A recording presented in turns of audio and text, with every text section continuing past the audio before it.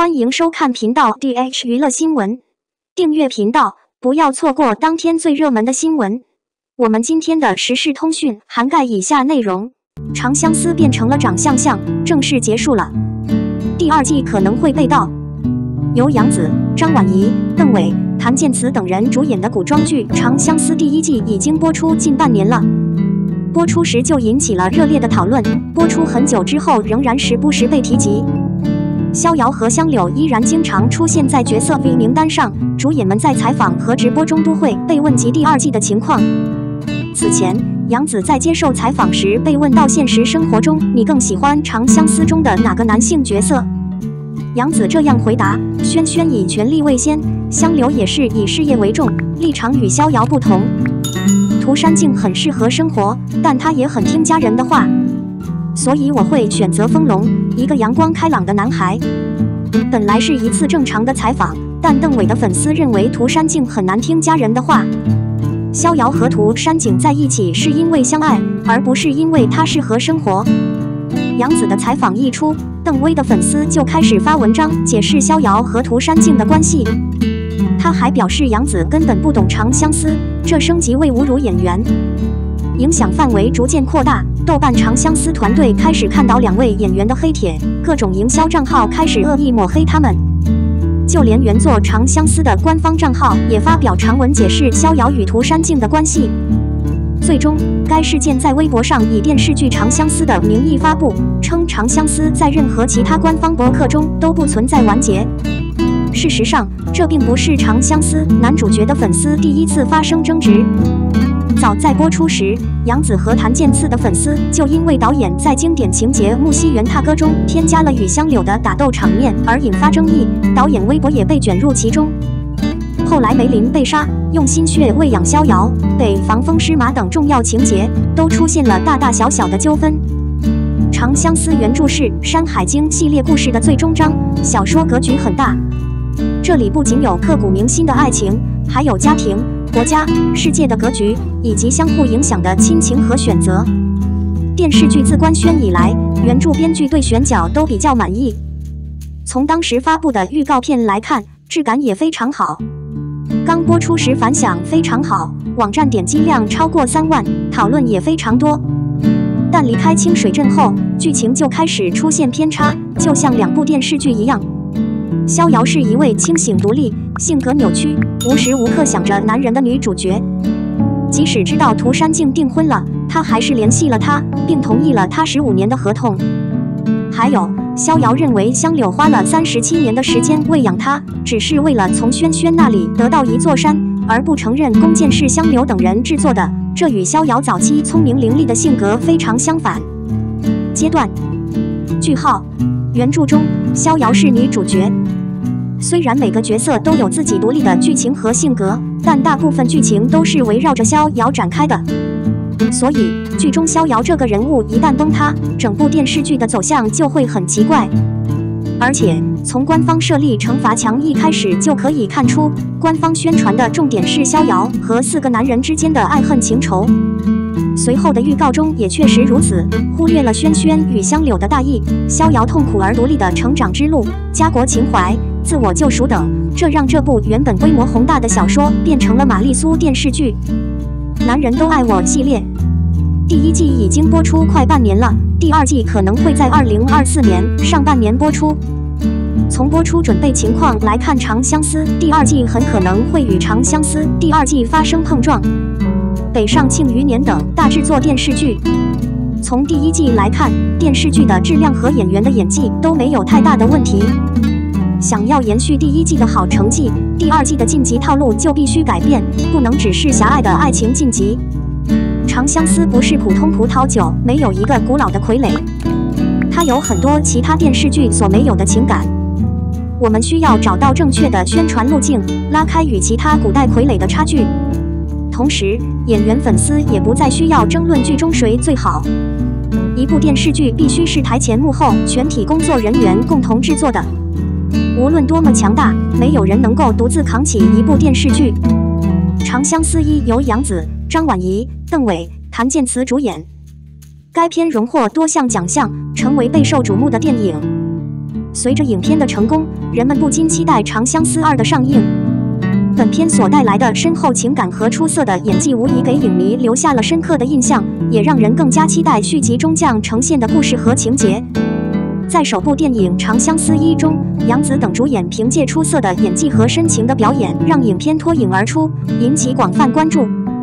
影片的剧情和情感表达受到了观众和评委的高度评价，其多次获奖也证明了其在电影界的地位。杨紫在影片中的角色或许已经深深地烙印在了观众的心中，使得期待续集的情绪在观众中迅速蔓延。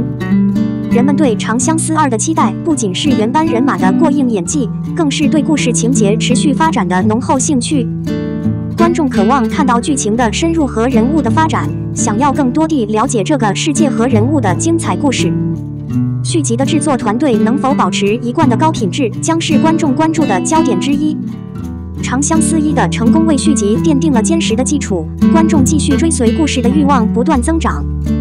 续集能否延续第1部的成功，成为人们津津乐道的佳作，将成为观众的热切期待。在电影的世界里，观众愿意为好故事和优秀演技买单，而《长相思2》的上映将为观众带来更多的期待和兴奋。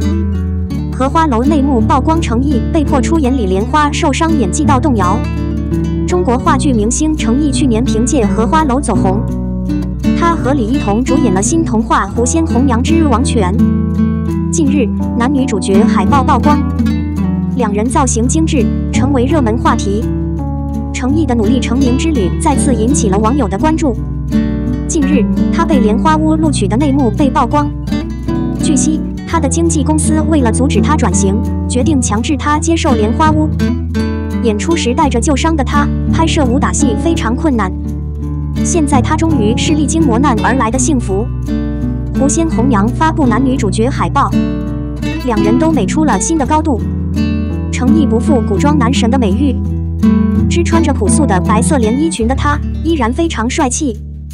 李一桐穿粉色和橙色的造型也很漂亮，服务精致，光看照片，两人 CP 感就很强。很多后来认识成毅的观众都认为他的明星之路一帆风顺，但他多年努力成名的过程却意外地再次被揭露。不红的成毅奋斗了很多年，承受了无数的目光。2016年青云志发布会上，他和其他演员一起切蛋糕，结果工作人员在切刀的时候，因为成毅的地位太低，直接从他身上跳了过去。赵丽颖见状，接过主动拉他一起切蛋糕。后来成毅在《长安落》中饰演男主，但依然被忽视。当时剧组所有人都领红包了，唯独他没有。当时他以为剧组不小心忘记了，于是鼓起勇气询问，结果却没人理他。成毅曾在节目中透露，有一位导演告诉他：“你这辈子都不想当演员了，你肯定做不到。”成毅当时伤心地说：“你说我做不到，那你教我，你能做得到，很难说我这辈子做不到。这是一个很大的事情。”向我吹。这些不公平的待遇让成毅养成了习惯。他说：“少抱怨，多做事，你就是正确的。如果你多付出一点，你一定会比别人更努力。”后来随着2019年《琉璃》的热播，我以为成毅终于可以挺过去了，没想到他还是受到了不公平的对待。近几年他参演了多部电视剧，外界以为成毅被经纪公司重新聘用，但现实似乎比想象的更糟糕。成毅在拍摄《沉香如片》时，因剧组操作失误，挂电线时不慎从高处坠落，导致一条腿骨折。然而公司得知后，要求成毅带伤拍摄，他不能耽误拍摄进度，还故意封锁了他受伤的消息。直到粉丝无意中发现后，他才坏掉。据悉，为了冲出古代偶像圈，成毅不惜降薪，只为出演《底线》中的恶毒法官一角。他甚至告诉导演：“我不需要5星级酒店，也不需要高档保姆车，我不需要什么优待，你住哪里我就住哪里，你吃什么我就吃什么，该饿的时候我就饿。”这句话深深感动了《底线》的导演。成毅在拍《底线》的时候就想靠戏转型，但据说他的经纪公司急着插手，希望他能从这棵摇钱树上赚更多的钱，怕他真的转换。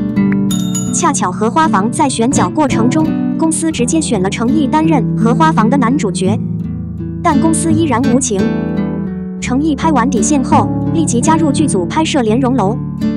那时他的旧伤还没有完全痊愈，只要他的状态好一点，一整天都会被订满。电影拍摄期间，他们连一天假都没有。有一次，他在拍摄期间为节目做宣传，他在玩游戏时分心了。主持人何炅立即帮他向大家解释，他早上6点还戴着古装头套，立刻就上了飞机。更让人哭笑不得的是，欢瑞为了炒热话题，竟然还把代理放进了剧组。当时他甚至与剧组发生了矛盾。很多粉丝这才明白，为什么他的同学前师姐杨紫宁愿被脱光。他毫不犹豫地离开。好在荷花楼的剧情悬念十足，李莲花这个角色也有很大的发挥空间。荷花楼播出后，每一集都有数百万人同时在线观看，尤其是开场他的红丝剑舞的高光场景，让原著小说的粉丝对他赞不绝口。他们一致认为，羿确实是世界上最好的剑客。很多人称赞，在这个烂剧满地播的时代，还能看如此精彩的表演。我们的新闻部分文此结束，欢迎把你们的想法留在评论区，大家一起讨论一下。欢迎，也别忘了帮我点个赞加关注谢谢大家。